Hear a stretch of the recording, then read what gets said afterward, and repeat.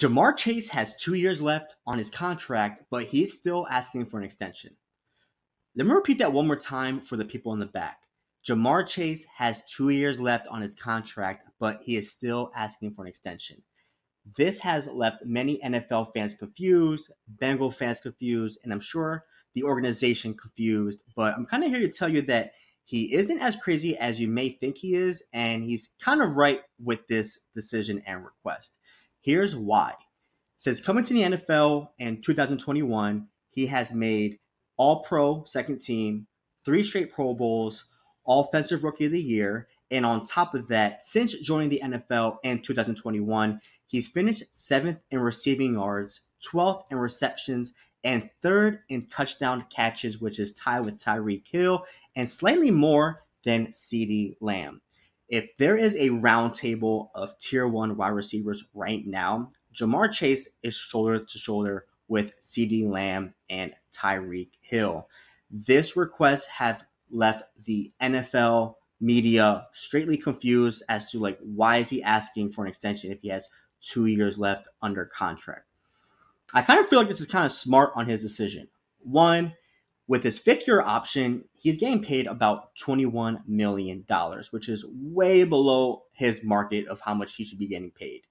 Two, if he were to play out the final year of his rookie deal, next year when the cap space is higher, instead of getting what he can get right now, he could probably ask for $35 to $40 million minimum average per year. So I kind of feel like the Bengals should definitely lock him up now and have him under contract for 5 years, then let him play out the final year of his rookie deal. He's going to hold out because he doesn't want to play for $21 million, and he's going to want to ask for $35 to $40 million per year.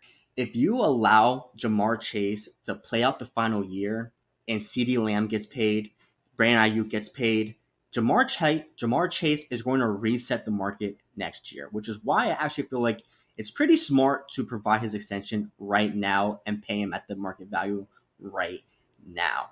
Brandon Ayuk somehow gets $30 million. Just imagine how much Ja Marr Chase is going to get. Now, let's compare Ja Marr Chase to his 2021 wide receiver counterparts. Devonta Smith has gotten paid. Jaylen Waddle has gotten paid. Don't you feel like Ja Marr Chase should get paid as well? And I know a lot of you are thinking, well, Devonta Smith didn't get his 5th-year option picked up, so I don't think he should be part of that conversation. Well, you're right. So let's take him out of that equation. Now let's talk about Jaylen Waddle. They picked up Jaylen Waddle's 5th-year option and then a month later gave him his extension. So if the Miami Dolphins were able to pick up his 5th-year option, realize that Waddle is a key member to this offense, and gave him his extension when he was pretty much under contract when he had an extra 2 years on his contract for about a month, why can't the Bengals do the same for Ja Marr Chase? You get what I'm saying? Jaylen Waddle had his 5th-year option picked up, in which made him have 2 years left on his contract, just for a month later for the Dolphins to be like, you know what? You are a key member for our offense. Let's pay you your extension. And I think the Bengals should definitely do the same for Ja Marr Chase and respect his decision, because they picked up his 5th-year option. Why don't you give him the same treatment that the Dolphins are giving Waddle? And I know a lot of it is it's because Ja Marr Chase is asking to get paid $40 million per year. There has been reports that Ja Marr Chase is asking for 4 years, $160 million with $120 million guarantee, which is pretty much more than Justin Jefferson. Right now, I do not believe that Ja Marr Chase should get paid more than Justin Jefferson. So I think that kind of contract and what he's requesting is a bit too rich. But I do feel like the Bengals should extend him for 4 years, 3 years, how many years he would like to sign for, and at least come to an agreement of his proper value. Here are some questions that you're going to have to ask yourself before having him sign the extension. Can the Bengals win the division without Ja Marr Chase? Can the Bengals make it to the Super Bowl without Ja Marr Chase? Can the Bengals win the Super Bowl without Ja Marr Chase? If you've answered no to 3 of those questions, Ja Marr Chase is very important to this team and very important to this offense. If Joe Burrow is healthy and Ja Marr Chase is healthy, they're probably the best quarterback wide receiver duo in the NFL. Like Ja Marr Chase said, he calls himself Mr. 7-Eleven. I understand that Joe Burrow is probably one of the top quarterbacks in the NFL, but as a receiver, you still need to get the job done, get your release at the line of scrimmage, get yourself open, and catch the ball. So it isn't just purely off Joe Burrow being an elite quarterback, giving the ball to Ja Marr Chase and him doing all the work after. No, Ja Marr Chase is a tier 1 wide receiver in this league, and I do believe he should get paid like one, and I do believe that he should get his extension. It is not crazy that he is asking for an extension with 2 years under contract, where a similar thing just happened to Jaylen Waddle. Jaylen Waddle and Devonta Smith are wide receiver 2s on their team.